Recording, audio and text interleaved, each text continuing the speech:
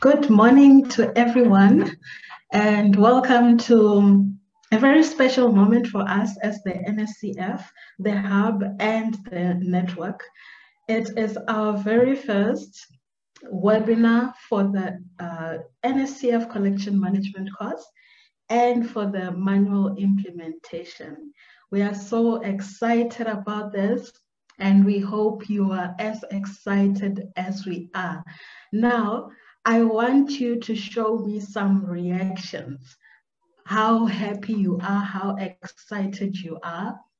If you can go to the reaction button and choose the reaction you want, you can choose a love, a clap, whatever you want. Let me see some reactions, please. Let me see some reactions. I see some hands up, so I guess that's your reaction. Oh, you don't have a reaction button, sorry about that. So we can skip that. I'm just going to assume that you are excited, right? All right, so I'm going to introduce some of the panelists that are going to run this webinar.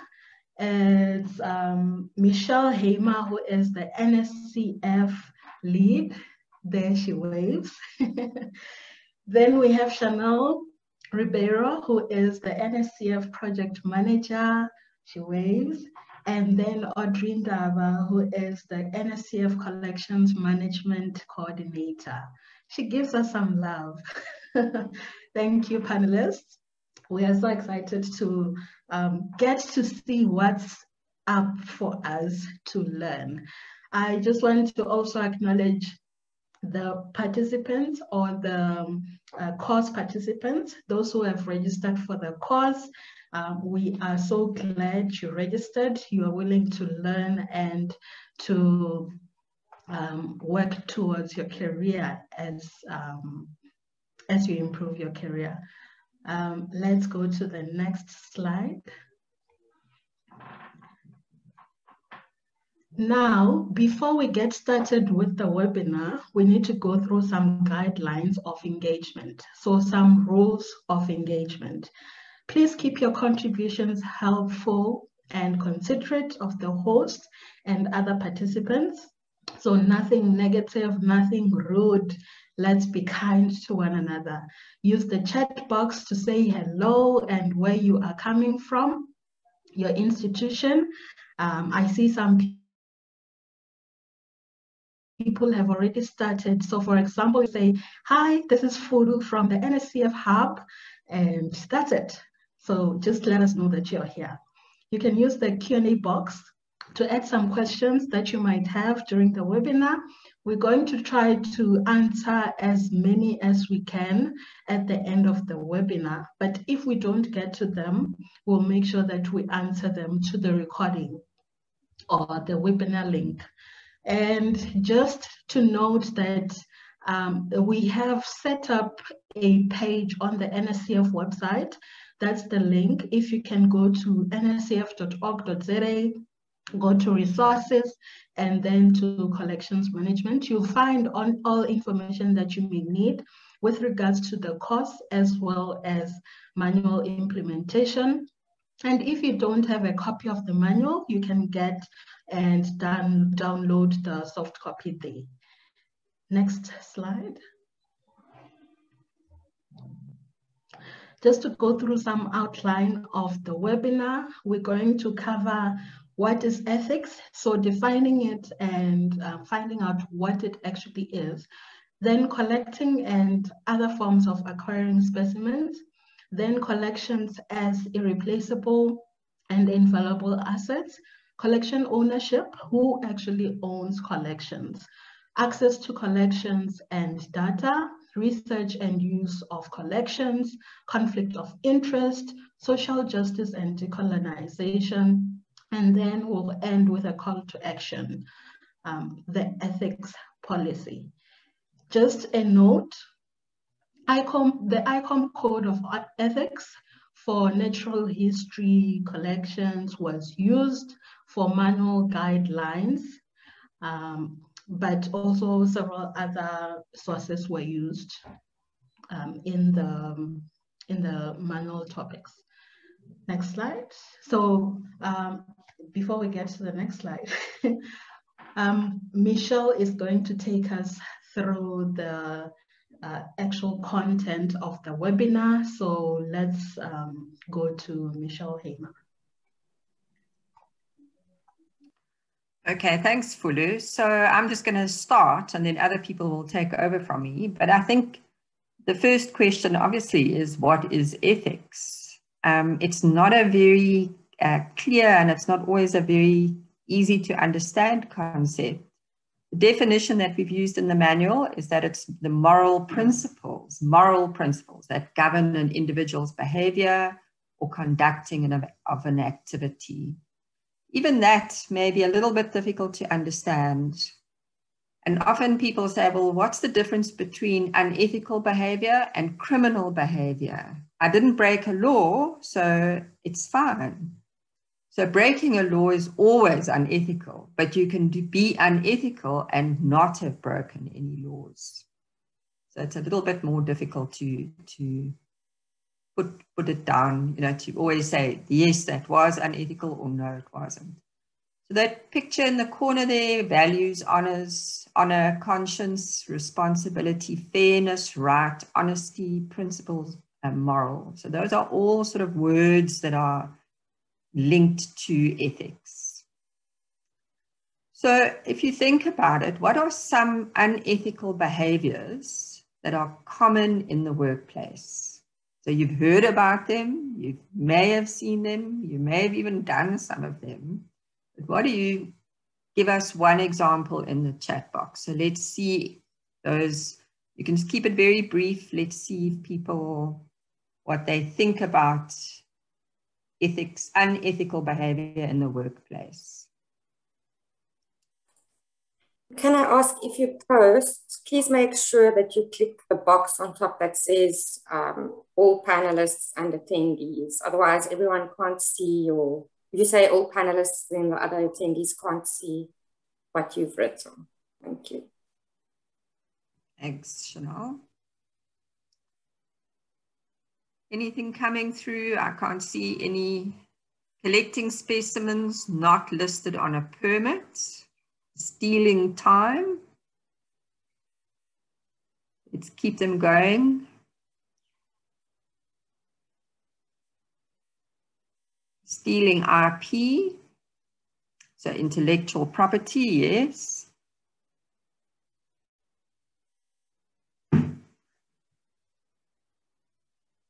Refusing or limiting access to data or specimens, giving your friends first preference. Yes, Cindy, yeah.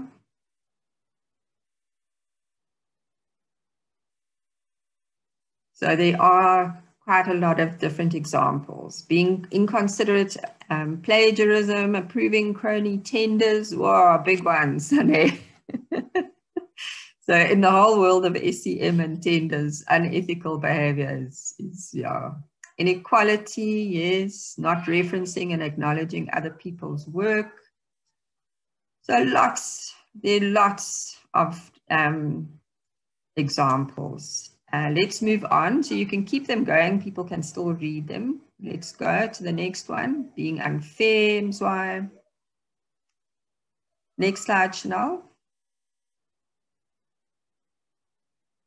Doing your own business during working hours. Okay, so now we're going to do a test. It's often difficult to define what is unethical or ethical. So I sometimes, you'd have to weigh up things. So let's do a poll now. So these 5 scenarios, and Fulu or Chanel will put up the poll and you can vote if you think each one is ethical or unethical. So you just click there and then you say submit and we'll take a poll. So the first one is you give your unemployed cousin a part-time job in your office to help her out. She's unemployed, struggling. Ethical or unethical? You sell homemade biscuits to the staff you supervise to raise funds for your son's soccer tour. You take cake left over from the office Christmas party for the homeless person you always see at the robot on your way home. You ask your staff to put a different date onto their performance assessments. You download that amazing movie about the octopus. So surely that's related to my work during your lunch hour, and you'll watch it afterwards. You won't steal time. Right, so you can start voting. I can't vote, but you can all start voting and submit, and we'll wait for those all to come in. People are obviously struggling to figure out, is this really unethical? I do it all the time. Okay, it seems like most people have voted. Okay, I'll just all give right. them a minute. Okay, let me end the poll. Yeah, let's end it and let's have a look.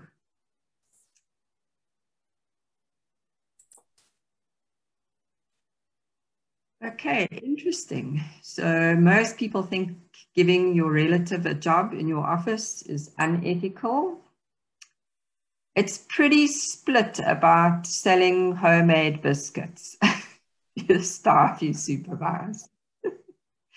But think about those staff you supervise. You go to them and you say, I'm selling these biscuits. And they feel like they have to say, oh, okay, I'll buy them from you, even if they don't want to. It's almost exactly split. So that was that one, yeah. Amazing that it's almost exactly split. Okay.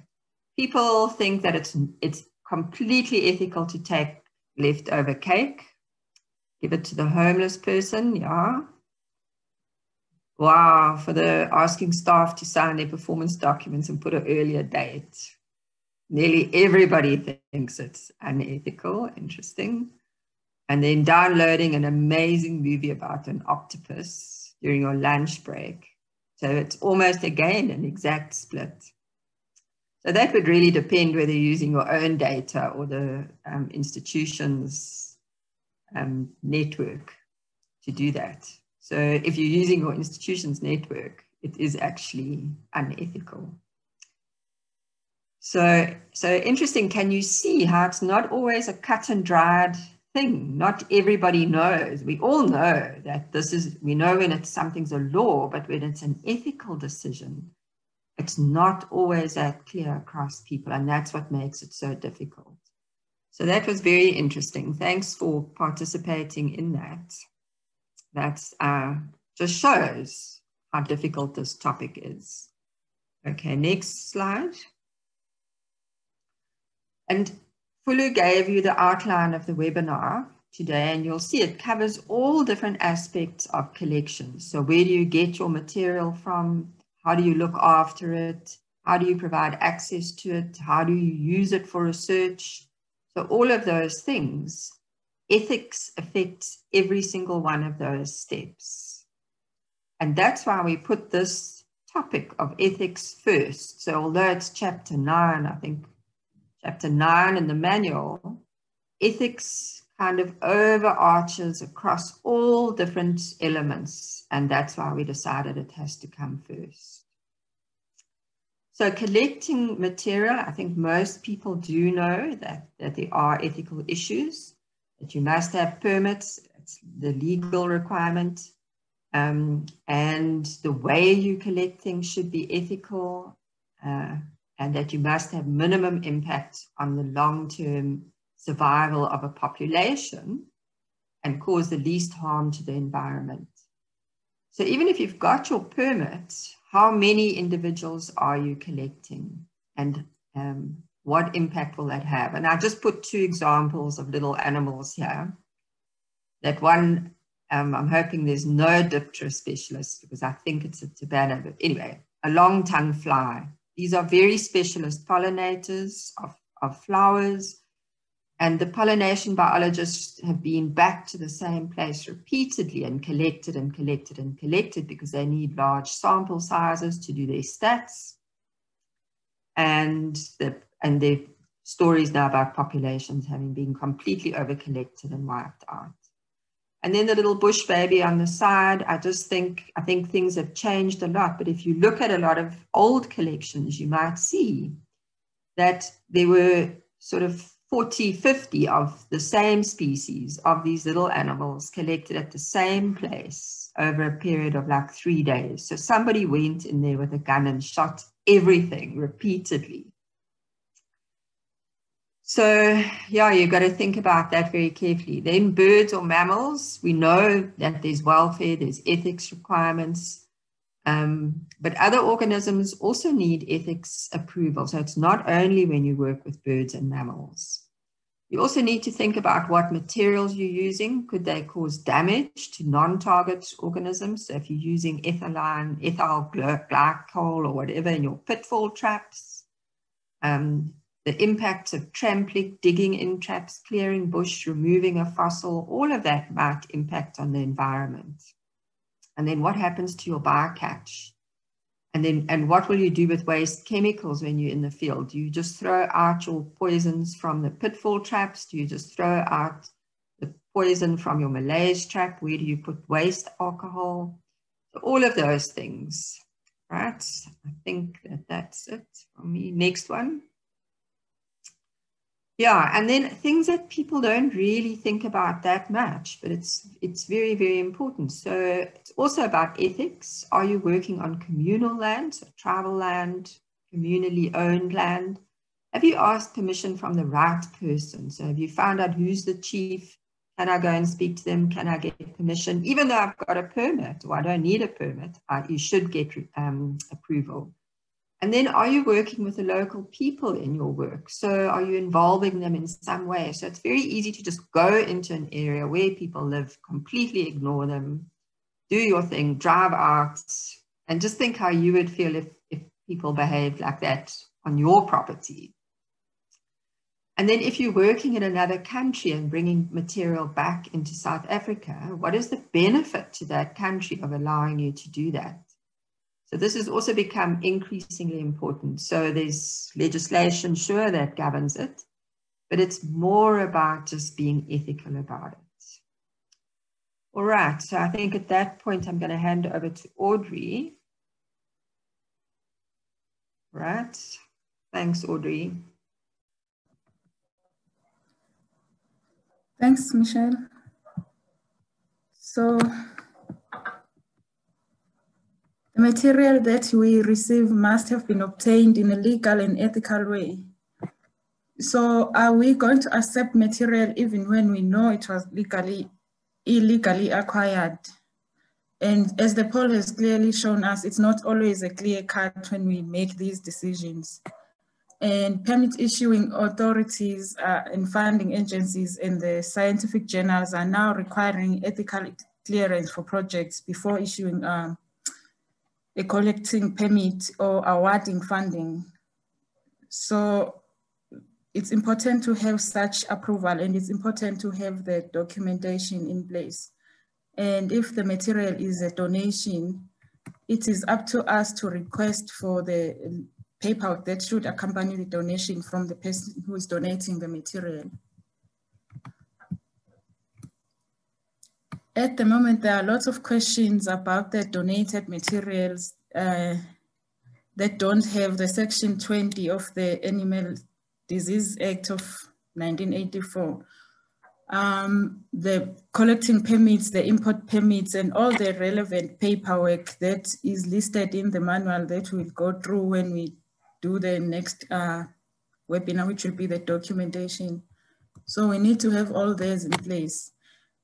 And what do we do if someone is coming to us to donate material that is possibly stolen? Do we accept the material because it's too nice to pass, because it's too rare to not have in our collection? And also, if we are going to accept material, whether we go out to the field ourselves or it's a donation, is the institution able to care for those specimens that are being donated or that we are going out to acquire? Do we have sufficient resources in terms of the staff to curate the material, the storage space to keep the collection, the time and the preservatives, all the resources that will be required for one to take care of that acquired material? Or do we just keep collecting and we let it lie unaccessioned and inaccessible for years? And is that an ethical thing to do? It clearly is not from where I'm standing. So it's important for us to make decisions. Either we inform the authorities of the issues that the process of obtaining permits are not working because of 1, 2, 3, and we try to influence the change. And you also still have to take decisions like, do you refuse the donation? Do you recommend it to another institution who can deal with it so that it's not your problem? Or do you accept it and you are prepared to deal with whatever consequences are coming? And like I have said, it's not always easy to make those judgments. So one should think about how that decision will affect them and the institution. Would you be able to explain yourself in court if you had accepted a donation that was illegally or unethically acquired? Would you be able to explain yourself to your family if you suddenly find yourself let go from work because you did something you were not supposed to do? So all these questions that I have put out here, along with all the other ethical issues that you have raised in the chat box or that you are still going to think of as we go with the webinar, they should be discussed, debated, understood, and documented so that we can then have a clear policy and a decision-making process, which will always be a guide. And I think it is also definitely very helpful to have ethics committees in our institutions, because they are very useful when it comes to resolving such issues. If we can go to the next slide for me, please.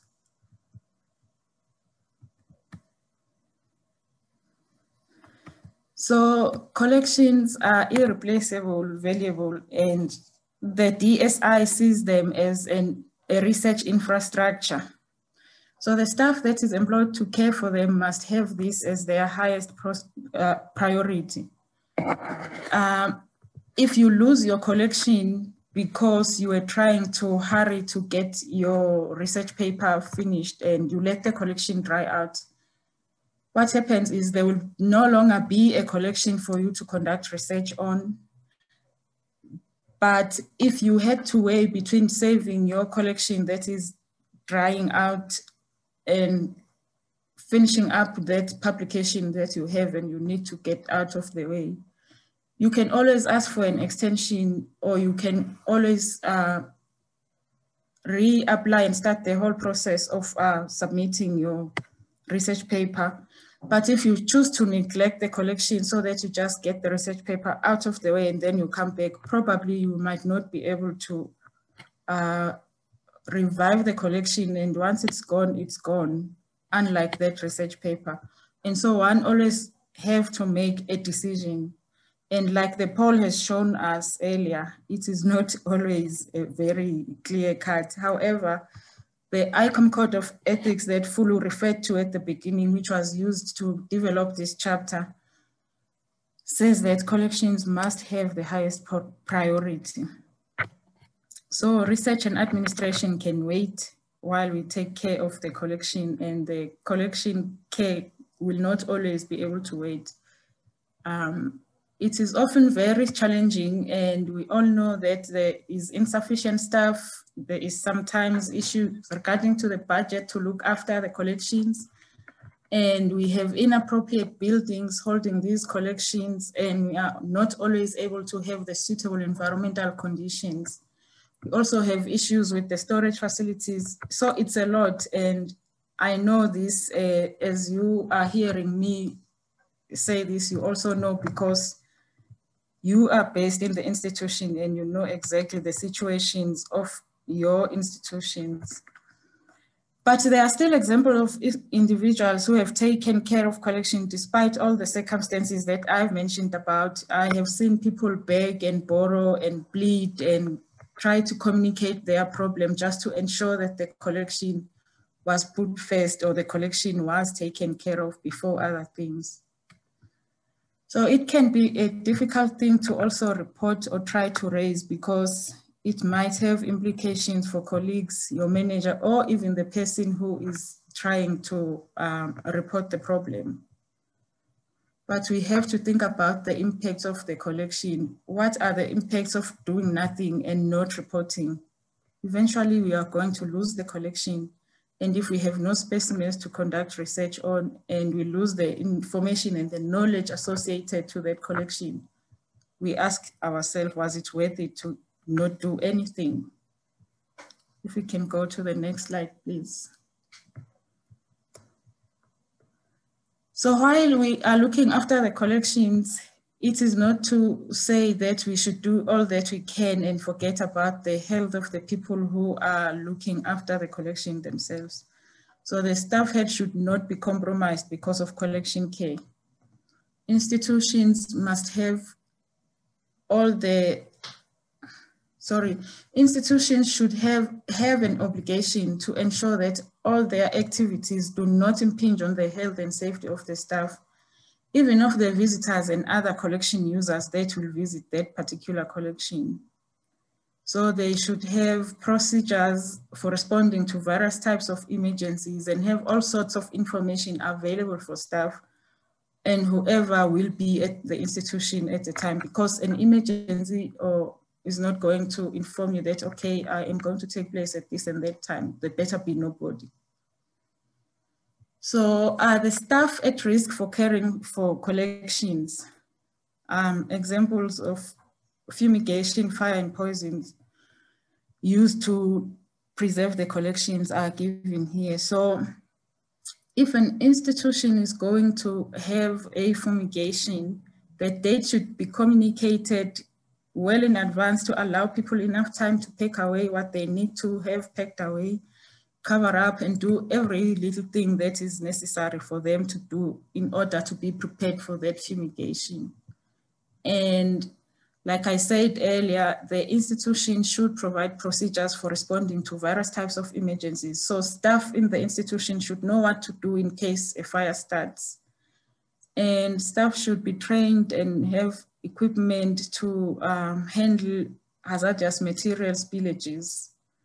And institutions should also provide evacuation procedures and have signage everywhere and information about how to exit the building in case of an emergency. And that if there is a fire, not all the fires can be put out by staff, but if it's a little enough fire that one can put out, staff should be able to use a fire extinguisher and put the fire out.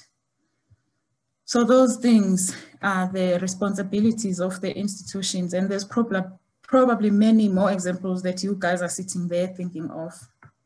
Another important thing to note, which Michelle also touched on, is the environmental impact of the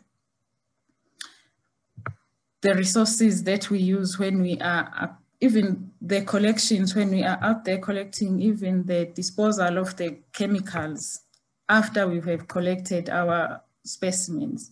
How do we discard that material? Again, institutions should have procedures and instructions of how to do that. And they should not just dump it outside or in the drain, because it is definitely harmful to the environment. And so staff should be trained on also the correct storage and the handling of specimens, as well as the correct disposal of hazardous material that the institutions might use. If we can go to the next slide, please.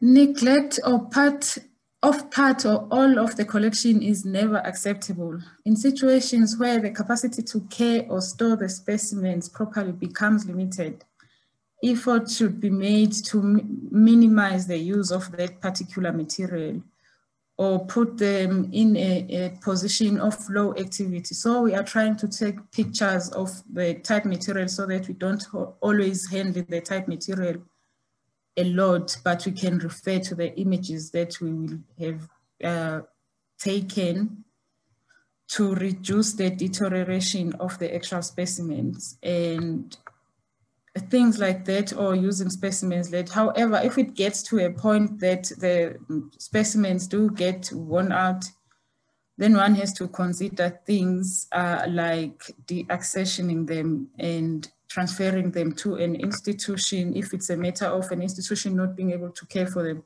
transferring them to an institution that will be able to care for them in terms of the space or whatever resources. But that, of course, is advised to be a last resort. So yeah. Another thing is exchanging or selling of the specimens. That is obviously not allowed. Either biological or geological collections, the institution is not supposed to sell them, even if it's with good intentions. It is strongly discouraged. So specimens should be stored and cared for according to the best practice guidelines. ICOM has suggested that the 2013 ICOM Code of Ethics for the Natural History Museums that Fulu referred to in the beginning of the webinar, those guidelines be used and adhered to as a minimum standard for best practices. I will now hand over to Chanel, who will talk us through the collection ownership. Thank you.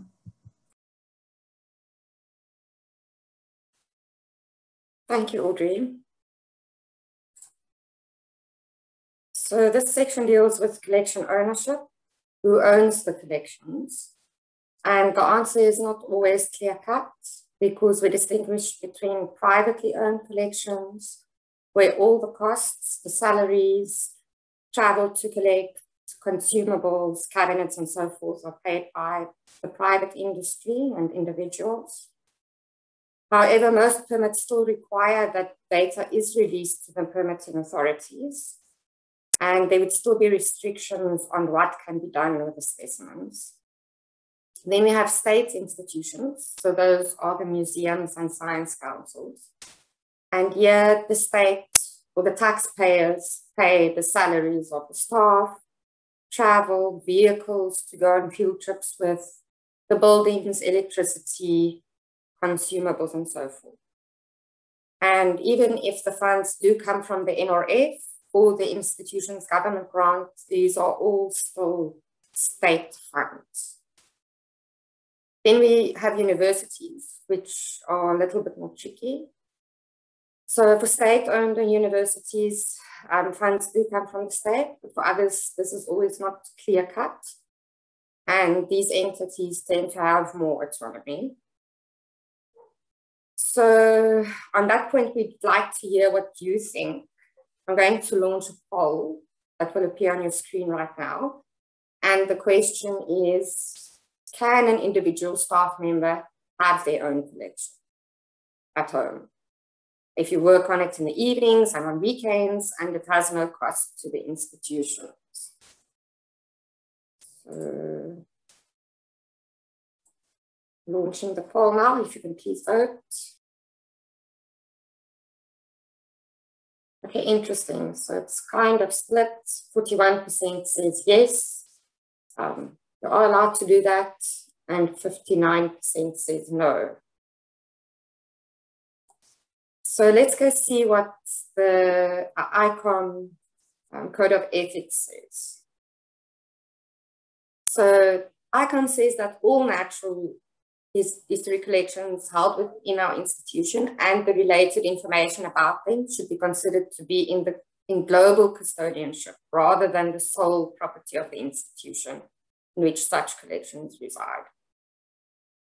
So it's not just custodianship for South Africa, but it's for the global community. And they also say that members of the museum profession should not compete with the institution either in the acquisition of objects or in any personal collecting activity, which then leads us here. So that is what ICOM says. Because you are working for the state, you should not be doing that. They also say that ICOM actively encourages the free flow of knowledge and a minimum of restrictions while safeguarding the collection objects and natural population. Commercial interests should not prevent access to scientific data sets or bona fide research. especially when their conservation is at stake. So I think it is quite clear-cut. And that then also leads us to the next question, which deals with access to collections and data. And here, often governance structures think that data should be sold, or researchers using a collection should be charged, or there should be a servicing fee. The reality is that revenue generated will be very small, and the reputational damage to the institution will be immense. Museums have a particular responsibility for making collections and all relevant information available as freely as possible. Of course, taking into account restraints due to confidentiality and security. So access should be fair, equal, and follow a clearly defined authorization process that ensures that there's no conflict of interest or discrimination in these decision makers. This is why each institution must have a clear and documented process for decision making and authorization relating to requests for access to collections. This will prevent situations where individuals make biased decisions about who can obtain access to particular data and specimens to protect their own interests. And for further guidance on this, you can go have a look at Chapter 6 of the manual, where you'll find the NSCF access policy, and there are guidelines for access, and we've also developed an appeals process. So it does give you guidelines on establishing an appeals committee or a process in your institution, and then when that fails, then that can be brought to the NSCF to deliberate the matter. Okay, at this point, I'm giving over to Michelle again. So Chanel was talking about access to the collections, but most of the time the access to those collections is related to research. So somebody wants to do research on them, or they want the data to do research with. So this is also what ICOM expects, and I think it's a global expectation. Researchers must publish to advance research and scholarship, and not to advance just their own career. So we hear about this quite often, wasteful, and where publications are sort of duplicated. So wasteful would be where you split a paper that could include 5 species, you split it into 5 different papers, or where you use the same set of data and you answer very closely related questions. And your aim there is to get as many papers as possible, not to contribute to knowledge generation. So that's unethical to do that. And we're not only talking about collection-based researchers, but also when external researchers ask to have destructive sampling of collection objects, you then have to look quite carefully at what they're doing.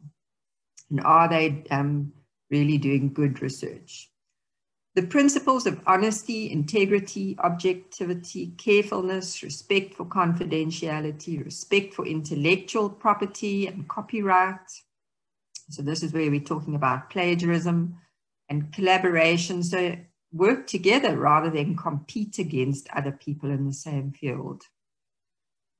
And then also competency. So if you're going to do something, do you actually have the necessary skills and knowledge to be able to do it? And these are really essential principles or values for collection-based staff and researchers. Next slide, Chanel. Okay, so this came up in the last, when we were talking about private collections, and it's interesting, it's so split. And somebody, I think it was Loretta, raised the issue of a conflict of interest. And this is where where a decision you make is tainted by personal gain or favoritism. So if you've got your own collection that you build up at home, and you're also responsible for building a collection at work, you're going to make decisions that are tainted by your own personal gain. So when you find the most amazing specimen, you're going to be torn. And it might be on a Saturday morning. So you'll think, okay, it's Saturday, I'm going to put it in my own collection. If you didn't have that own collection, that specimen would go into the state collection where it would be accessible to everybody. So you can see, I mean, you don't get situations where a lawyer will work for a legal company in the week and on weekends have his own private company that he does on the sideline. He may do free work, but to generate income. So that's a conflict. That's why. So it's very, very difficult. And I think for staff who work in collections, they should not have private collections. So there are private collections that are, you know, the Lepidoptera guys are amazing. They've built up these collections and they're incredible, but they're not employed as collection staff. So can you think of any other conflict of interest in your area of work? So post that in the chat box. So let's see some other examples of where you've seen conflict of interest, where you've suffered from conflict of interest.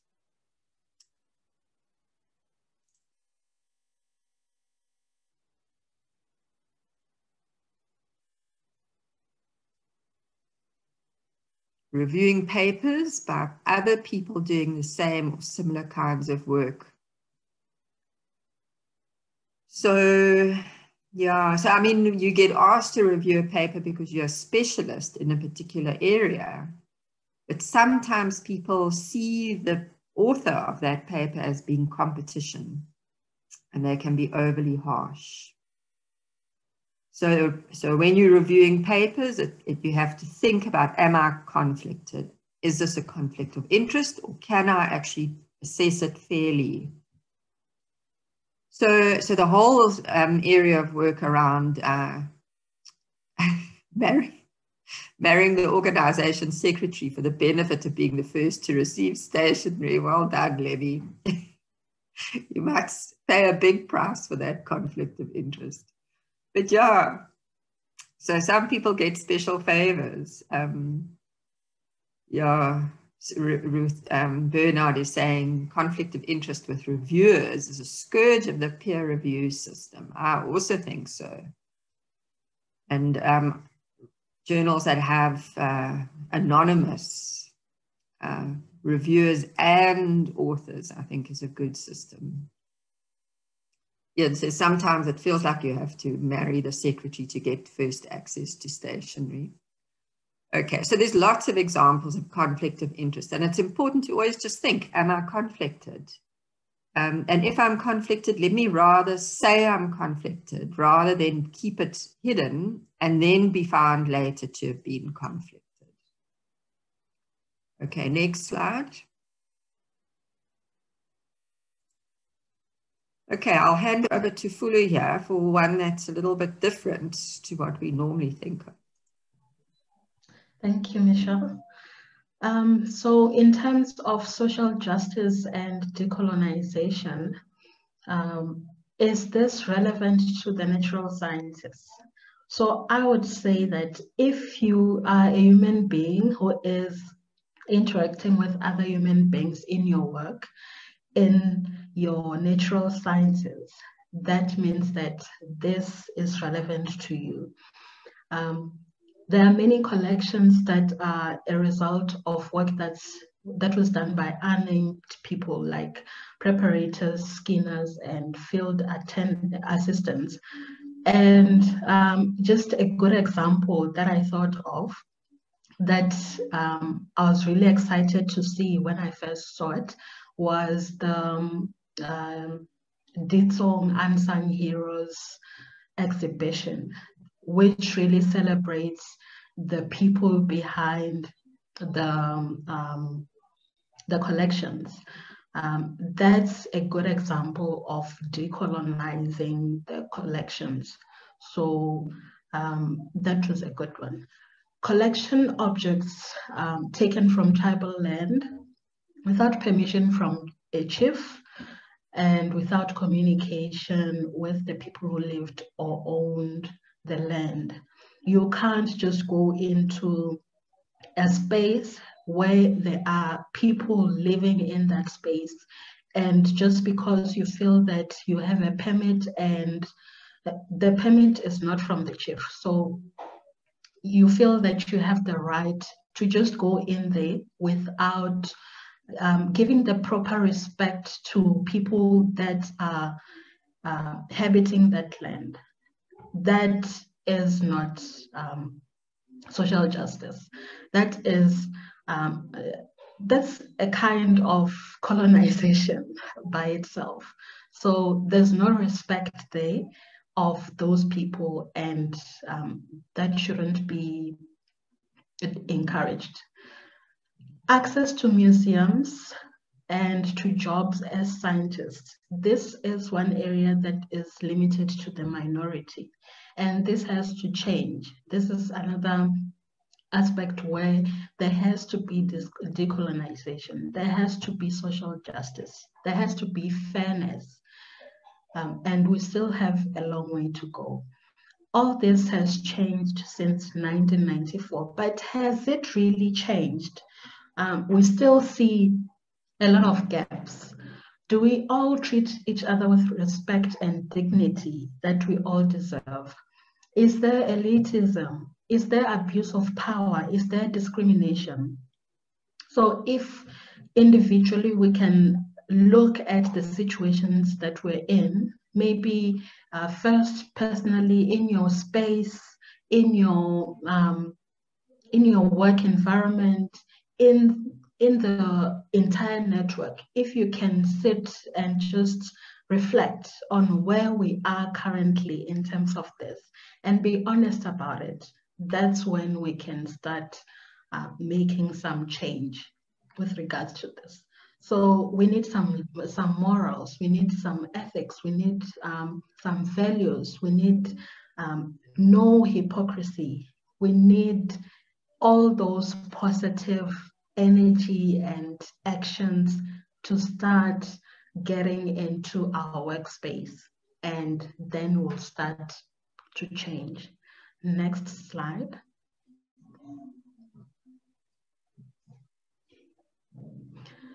How do we ensure an ethical behavior in our collections and institutions? Firstly, we need to determine, do you have an ethics policy in your institution? Is there anything in that policy about collections? Do you have a code of conduct for staff? If you do have one, are ethical issues covered in that? Are collections and research covered in that? And a policy or an ethics policy doesn't have to be a huge document that is scary to get to do or to review. It can be a one-pager. It can just be high-level rules and principles that guide behavior and decision-making. So you don't have to see it as something that is too high for you to do. It can be done, and you can start after this webinar. Next slide. So a call to action, how do we ensure ethical behavior in our collections? First, does your institution have an ethics policy? Does it cover all the points that we highlighted in the manual and that are highlighted by ICOM? What does it say about an ethics policy, an ethics committee? Do you have an ethics policy? I kept saying policy, an ethics committee. What does it say about intellectual property? These are all the things that you need to consider when you are either creating or making that ethics policy, or when you are reviewing the one that your institution already has. Discussing the ethics policy, reviewing existing ones, or developing one from scratch will all help improve ethical behavior. So our call to action today is for you to first find out if you have an ethics policy. If you do, review it. If you don't, develop one. And you will need other people to help you, or you can do it individually, whatever is your situation. This is us saying, find your voice and start making the change in your own institution. For any manual and course-related information, you can always visit our website. Even all the videos and every content will be shared there. So I'm just going to hand over back to Michelle, who's going to take us through the first assignment for the course, for the collection management course. This is for those that have registered. Okay, all right, so I'm not going to go through it in a lot of detail. We will send this to everybody, but I just wanted even the people who are not registered for the course to see what we're asking the course participants to do. So their assignment is going to be to go and have a look. Is there an ethics policy? If there is, compare it to what's said in the manual, in the ethics chapter. Are there gaps? And what would we need to add for it to be in line with the manual? If there's no ethics policy, then you've got to draft one covering the main points that are in the manual. And policies don't have to be long. It can be 1 page. It doesn't have to be a long-winded thing. It should just be points, you know, the kind of rules, the ethical rules that you would operate under. And then also to think about it. So a lot of the issues we've discussed this morning are quite controversial.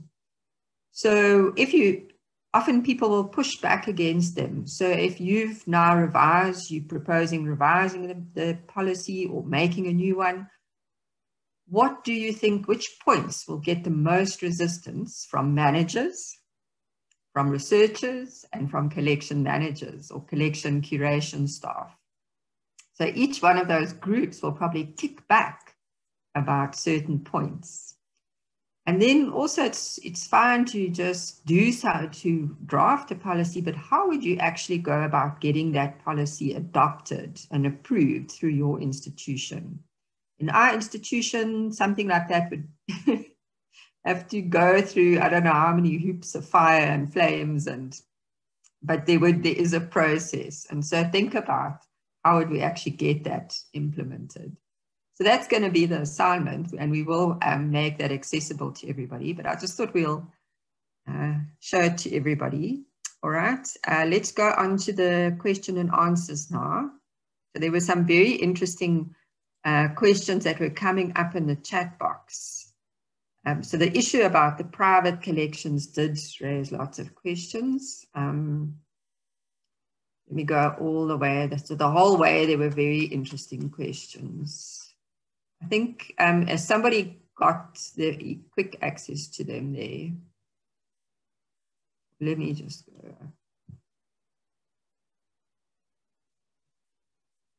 You want me to read them, Michelle? No, it's okay. I'm going to, all right, go, Chanel.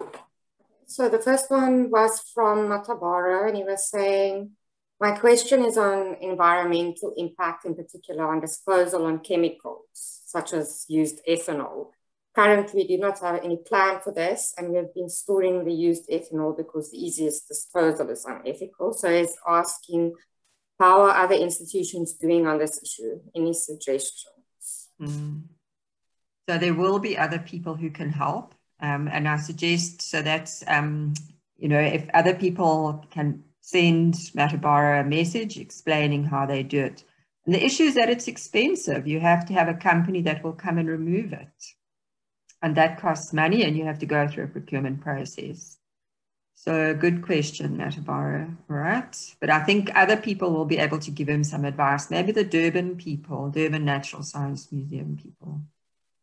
Right, Chanel? Okay, then we have a question from Swandile. So he's asking a question about privately owned collections. Can they also learn specimens from institutions? He's asking this because at times it becomes challenging with loan recalls as people change jobs, or they retire, or they pass away, or they even lose the specimens. And he's saying, I'm trying to think how challenging it could be to track and trace the owner of the private collections. Yeah. Ooh, remember the big debates, Audrey, when the working group was putting the manual together about can we send a loan to a private house? And there were such big debates and arguments about this. And so I think the answer isn't that generally you won't actually give a loan to a private collection or even a private individual at home. But there may be exceptions where somebody has a lot of credibility. But you'd have to think very carefully about it. And then Helen is saying, again, regarding donations of old private collections, if the collector didn't have any permits. This may represent material that has been collected over many years, so the records are of great value. It seems such a waste of years of valuable material if we can't accept such material. It is unethical to waste the knowledge associated with old material in such collections. Is there a way around this? Allowing retrospective permitting for a period? What is the way forward? This is also something that we've had lots of discussion on. And so if it's historical and it's old, there often weren't permit requirements, and then you can accept it. But the thing may be to always just get an approval from the permitting authority, so from the province, just to say we want to accept this. Doesn't have permits. A lot of it's historical, because there may also be tops. If there's top species in there, it's a little bit different.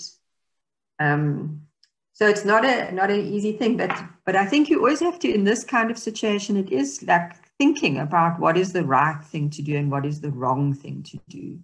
That material wasn't really illegally collected. It wasn't collected that disregarded the law. The law at the time may not have been the same as it is now.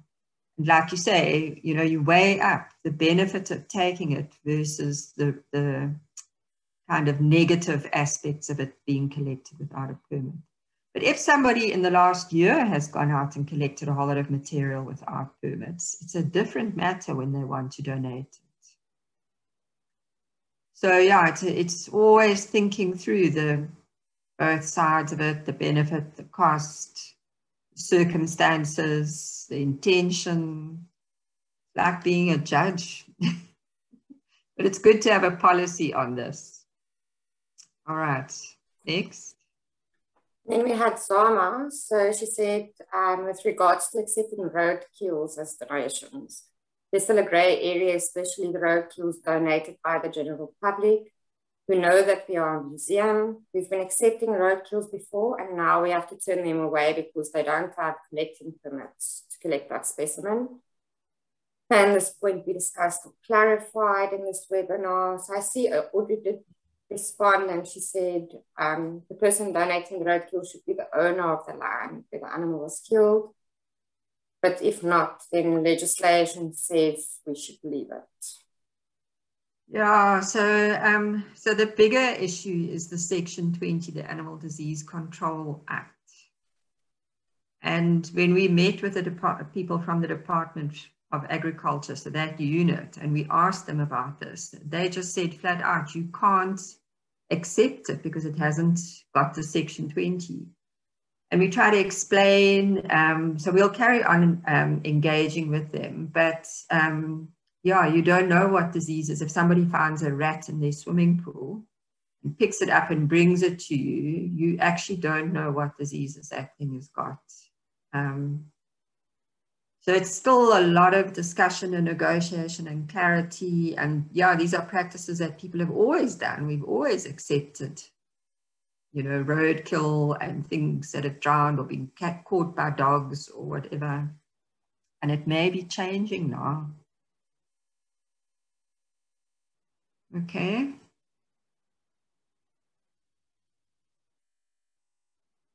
You're on mute. Mzwandile had a follow-up question on his sending loans to privately owned collections. He's saying, are there guidelines that will ensure that exception given will not lead to favouring others while some might be deprived? Audrey, do you want to answer that? Yes, they are in the manual. Remember when we went to lockdown, we really reconsidered the statement of not allowing people to keep loans in their private homes, as long as they can prove that they have 1, 2, 3 in place and they can do all the things that we list there. So those are the guidelines Mzwandile should find in the manual. They're in appendix in the manual.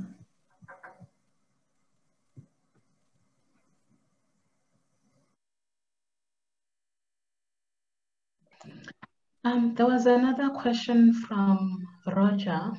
He said, if stolen specimens are confiscated by law enforcement officers, what is supposed to happen to them? Should they not be put into national collections? Is there a protocol for this? I don't think that we've ever really talked this through. I don't remember. I don't know if Audrey remembers. But, you know, we should, I agree, we should accept material from law enforcement and from prosecutions. But then it's different to accepting something that, you know, the police are acting in their role, in their official role when they confiscate it. And we should get them to deposit dead things with us.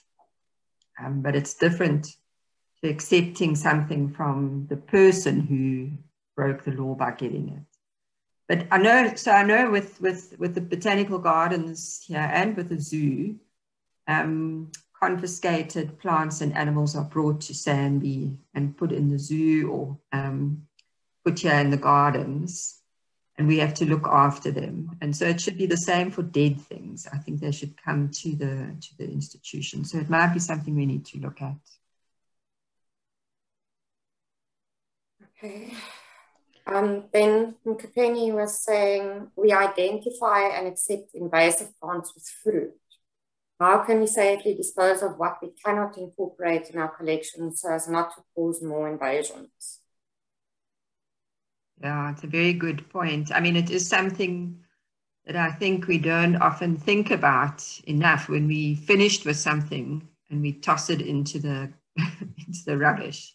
Do you know what seeds you're spreading or what microbes are attached to plants? So I don't know if the plant people have a way of disposing of alien seeds. So how would you make sure that those seeds aren't going to be viable? I don't know. Christina is saying microwave the seeds before discarding. Ah, there we go. There we go. I can remember when I worked at the museum in KZN, I had those giant hissing cockroaches that were illegal, I'll admit. Somebody brought them from Canada for me and gave them to me to rear for the museum's exhibits. And I think I had 6 of them with no permits, and they started breeding like crazy. They're live breeders, they have live babies. And the next thing, the tanks were crawling with Madagascan baby cockroaches. And I had to do culling and I had to dispose of them and think very carefully about, I mean, there was no way I could just toss that stuff in the garbage. Otherwise we would have all been overrun with giant hissing Madagascan cockroaches. I don't think we would have, but you know, when you throw anything out, you've got to think very carefully about what might survive and get out there. Thanks, Christina, for that suggestion. That sounds reasonable. All right, anything else? Lee made a comment. So she said, if the institution is registered as Section 20 facility and has undergone an audit and can verify that the storage of the specimen is in line with Section 20 guidelines, then this activity may be permissible. I don't know what activity is she talking about, the roadkill? talking about the roadkill and accepting the roadkill, and this was also, so yeah, we're really struggling with the Section 20 permits and the department being quite unreasonable about what they requiring. So in that case, even if the institution is completely certified and checked and everything is fine, every time you go out and collect an animal, you need a Section 20 permit to collect it, even if your facility is certified. And so what they were saying is that, you know, for picking up a roadkill, you need a Section 20 permit. Because the person who, so maybe the people who, if you start from the museum, it might be fine, but if you're a member of the public, did you follow the right procedures when you picked it, scooped it up off the road, put it in the back of your car and drove it and handled it, you know? So over the, you know, over the next year or so, we're going to have to try and get more clarity. I mean, with the biobanks, the biodiversity biobanks, the Section 20 permits are crippling the work. And so we need further engagement. So a lot of these questions will be discussed with the department. Yeah. There are 4 people who have raised their hands. I'm not sure if they have questions or it was, okay. So we have Derek. We have Derek and Galaxy. Okay. Derek, please go ahead and ask your question.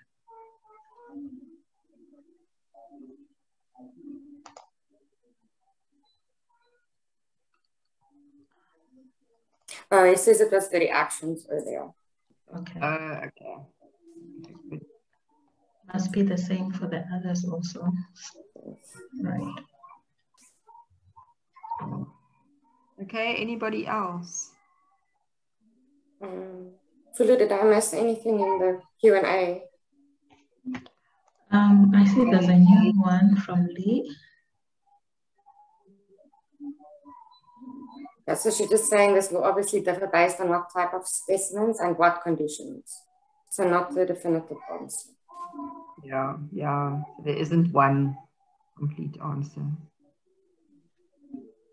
Okay, so there were lots of interesting points in the chat about the alcohol, the ethanol, the seeds. Yeah. Okay, so some very good, very useful sharing of information there. Right. And then I see Mzwan Bile saying he asked another question. So he's saying, what are the safety protocols in far as having specimens at home? Do they also have fume cupboards, ventilators, and so forth? Should there be a fire, who is going to be held liable? Yeah. So Audrey, what were the minimum requirements that we said for people having specimens at home? Can you remember?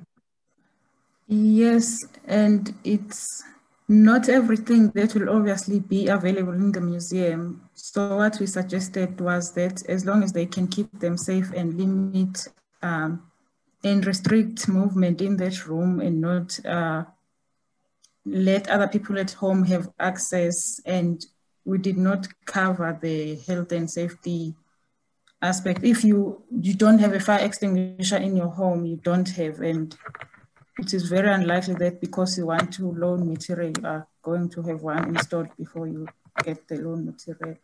But we hope people can take care of their collections they can while the collection is in their home.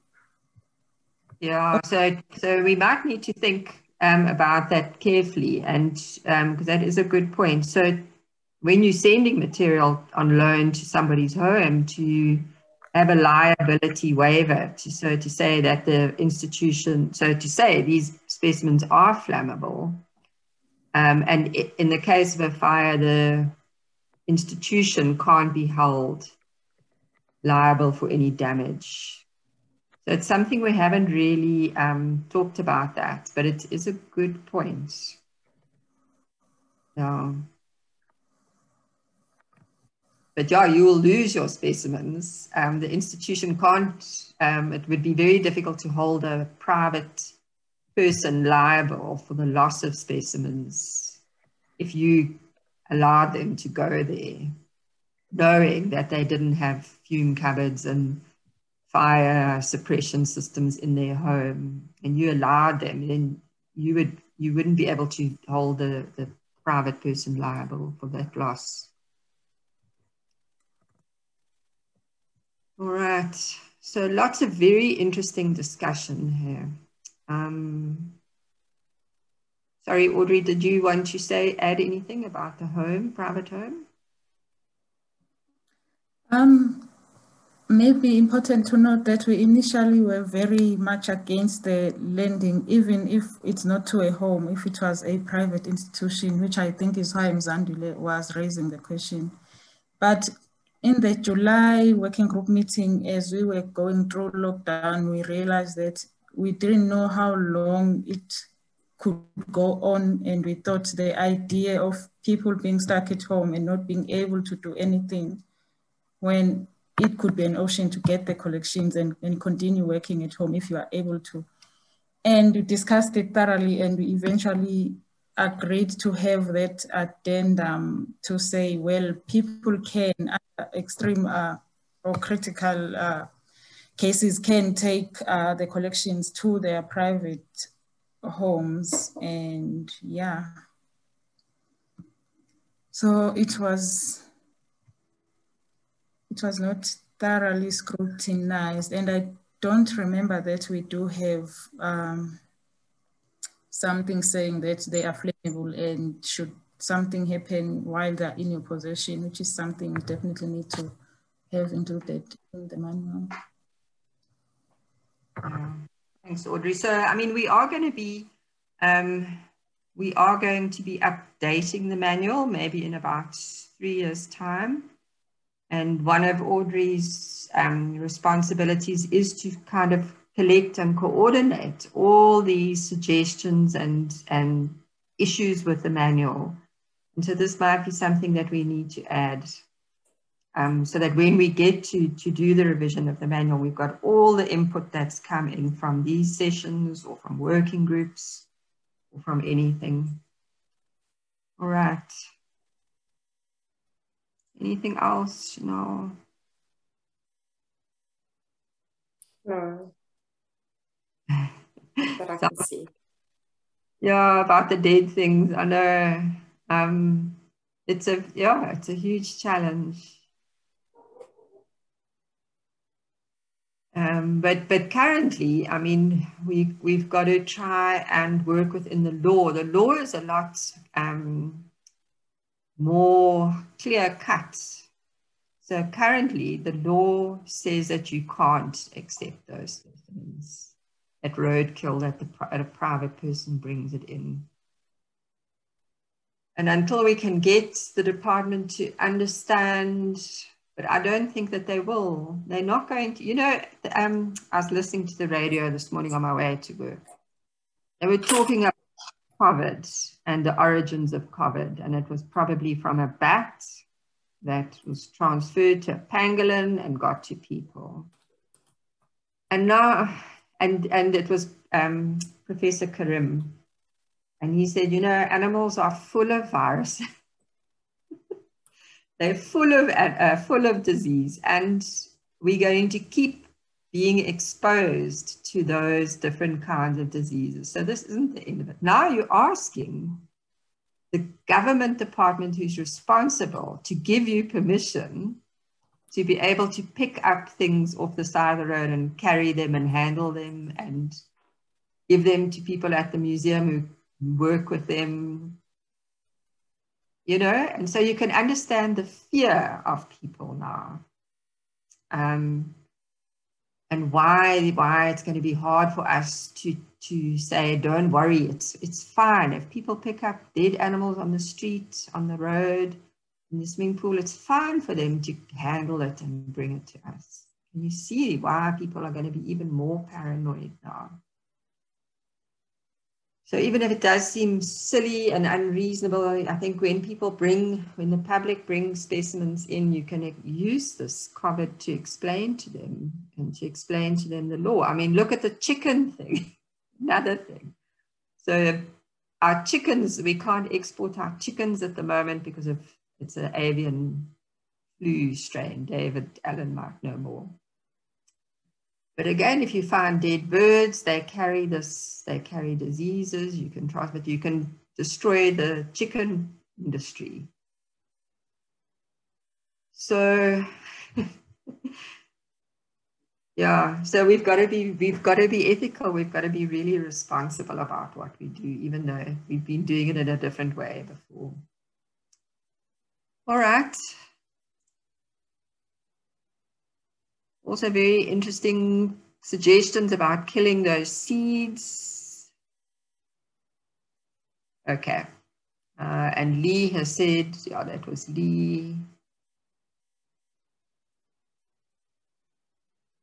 Yeah, so she's also got a section. So she's she said so the Durban Museum is going to be having a whole big Section 20 audit, and we'll be able to learn from them and maybe influence them a little bit about being more reasonable while being careful at the same time.